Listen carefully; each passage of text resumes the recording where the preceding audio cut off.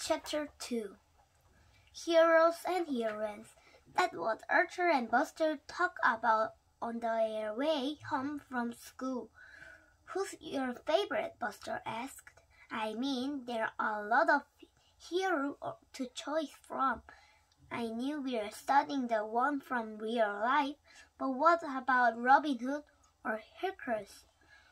Or the Bionic Bunny? Said Archer. Buster nodded. Exactly, he said. Archer wasn't sure he had a favorite. He had always liked reading stories about heroes, but he had never thought much about what made them the way they were or which one he liked best. You know what I really like about heroes? Said Buster. What? Well, that's they're so heroic, so brave. I wish I couldn't do half the things they do. Me too, said Arthur. He paused. Do you think heroes ever hurt their friend marshmallows? Buster wasn't sure.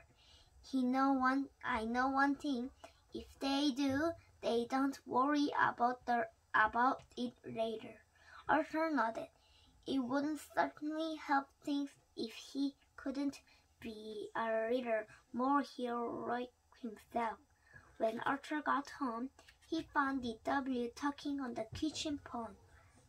He said, What? DW gasped. She listened for a moment. I can't believe it, she went on. Well, I suppose I can. Nothing, Arthur, just really surprised me. She gazed at her brother. Arthur shook his head. He was being glared at a lot lately. Who are you talking to? He asked. DW ignored him. Well, he shouldn't talk. Guess what he looked like in the pajamas? No, but I like that one. Give up, DW, Arthur shouted. A dumpling. He looked like a soggy dumpling. Arthur reached for the phone. DW held up her hand to stop him. Okay, she said. I tell him. Bye. She hung up the phone. Was that for me? Said Arthur. Yes and no. DW smiled. I have to give you the message because Francine isn't talking to you. She's not? DW laughed. You can't go around calling someone a marshmallow and expect her not to care. I did not. It was such a big deal, said Arthur. I mean, I like marshmallows. DW was not impressed. To eat maybe, but not to look like.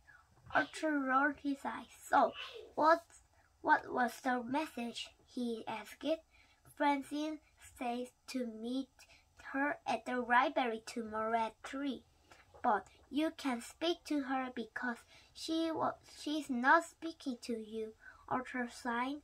DW stuck her nose in the air, and I don't blame her. But how are we supposed to get any work done if we're not speaking? DW waved her finger at him. You shouldn't have thought of that before you start calling people names. And with that, DW went upstairs, leaving Arthur thinking that if he were a hero, he wouldn't be in this mess.